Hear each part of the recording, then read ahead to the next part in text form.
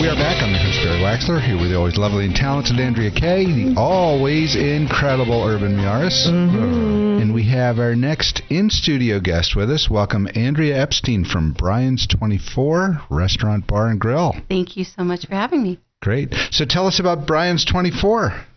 Well, we are the only 24-hour full-service restaurant in all of downtown San Diego. And we are also family-owned and operated. And if you ever go downtown, especially in the Gaslamp area, it's a very rare thing to see a family restaurant. There's a few of us, but hardly many. Yeah. Yeah, well, I mean, a lot of restaurants downtown, ever since they revamped downtown with Petco and all the other stuff that they brought in, you know, downtown has been a whole new environment.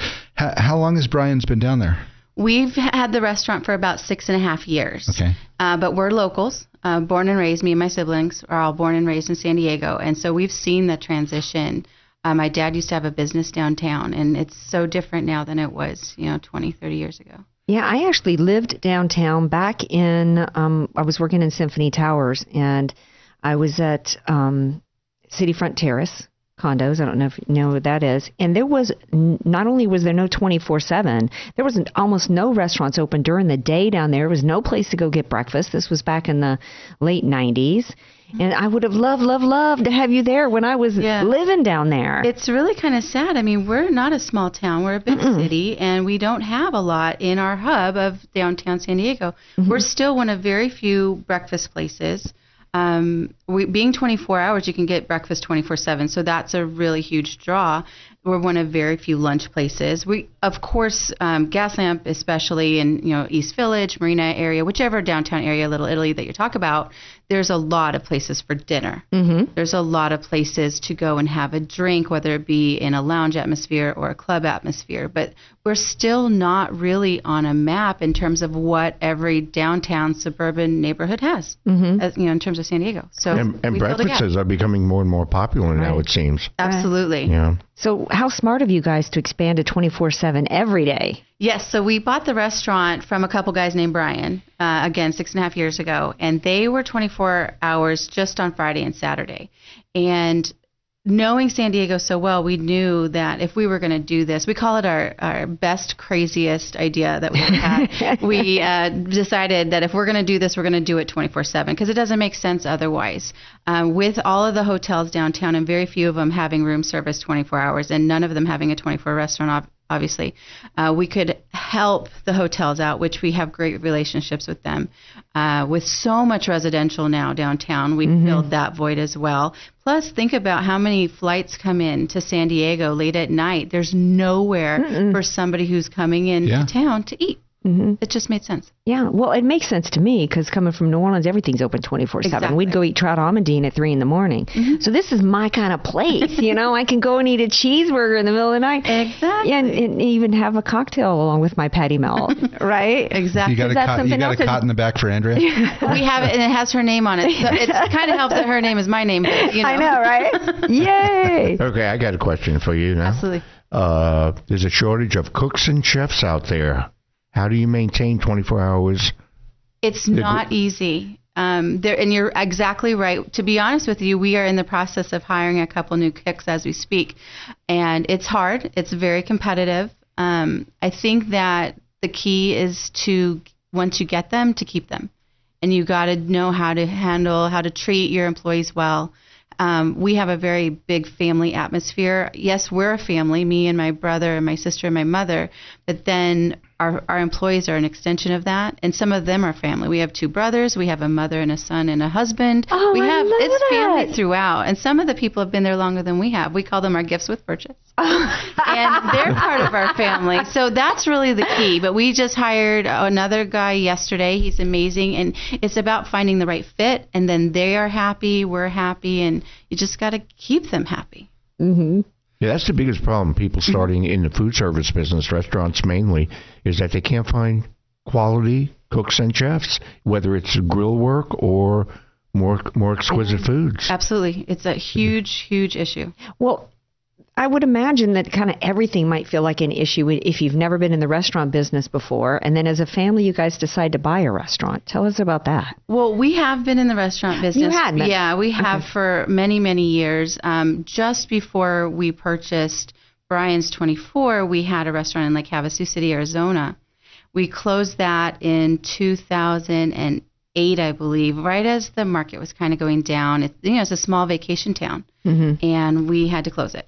We just lost it with the economy. There was no snowbirds going into Arizona, and all of the vacationers in the summer from Southern California actually were selling their houses and everything. So my parents moved back here. They were living there full time. They moved back to San Diego, where we're from, and my dad decided that it was time to find the next venture.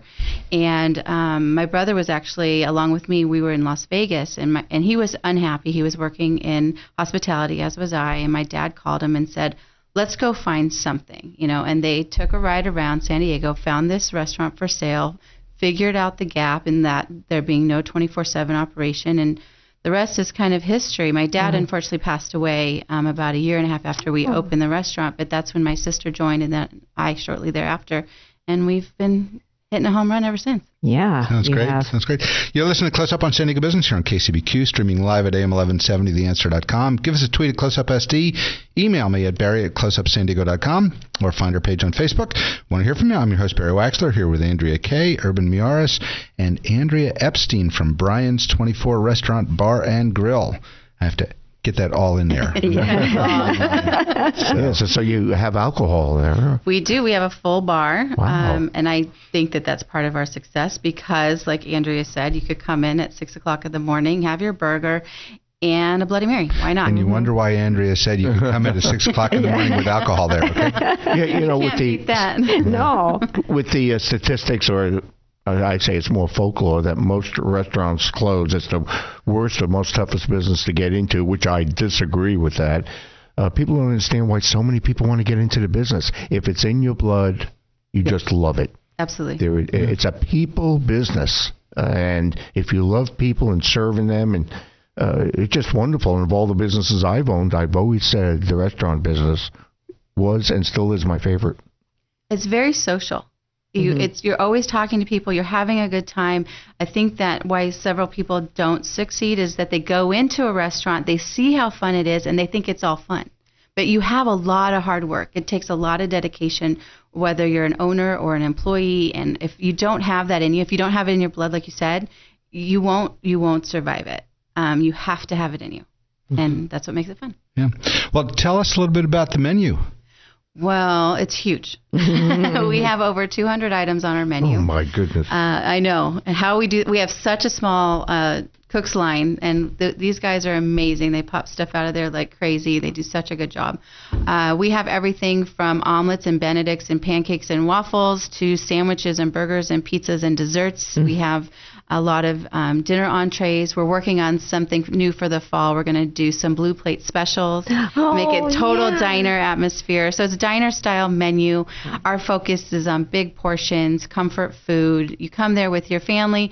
You can come there with your kids. You can come there with your friends. We have a lot of bachelor parties, bachelorette parties. We have it all. I've had business lunches there. Absolutely. Well, with that size menu, a customer can never get bored. Right. True, too. Yeah. And we tell people if they leave hungry, it's their fault. Yeah.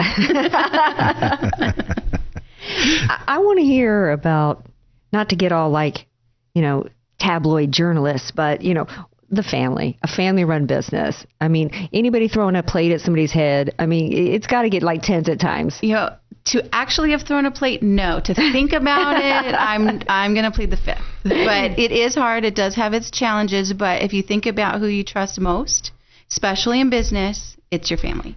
So what we do is we kind of divide and conquer. The four of us have four very different sets of responsibilities.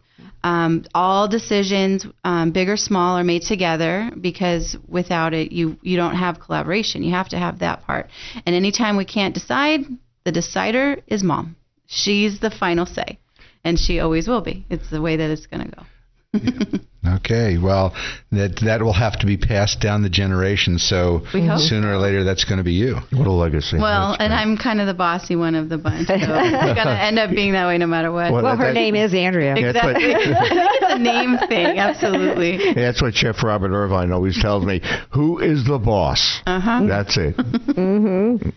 Yeah, and then we're hoping some nieces and nephews. I've got 5 nieces and nephews so far, and my brother's getting married in a few months, so hopefully in a few years we'll have some more. And then, we hope to pass it down. We don't see an end to it. We're having a good time. Oh, yay. So I'm trying to figure out, how it sounds like a family restaurant, a family diner. I grew up in Philadelphia. Diners were common back there. How does alcohol get? I guess it's because you're downtown. How does alcohol mix into this? It's actually simple. We follow the same laws as anything else, so we can start serving at 6 a.m. Is it because you serve Comic-Con once a year? So, yeah, we need it after that. Actually, that's the most fun group that comes into town. We have a blast. We're exhausted when it's over, but we have a blast. But the mix of alcohol is just a natural thing because, again, like you said, we're downtown.